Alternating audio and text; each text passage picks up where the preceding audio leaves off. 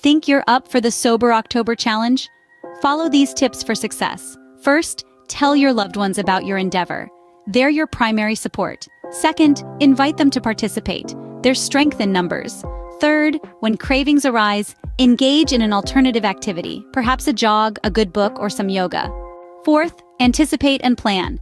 Avoid alcohol-centered gatherings or prepare a response to "Why aren't you drinking?" Fifth, discover healthier coping mechanisms. Exchange that evening drink for exercise, mindfulness, or quality family time. Sixth, delve into non-alcoholic beverages. A plethora of zero-proof beers, wines, and cocktails await you. Seventh, seek help when required. Numerous resources are available should you need them. If you slip up, dust yourself off and start again. Each day without alcohol is a victory. Don't forget to celebrate your achievement. Want more tips and an assortment of alcohol alternatives? Visit koicordials.com. Sober October is more than a challenge. It's a chance to redefine your relationship with alcohol. You've got this.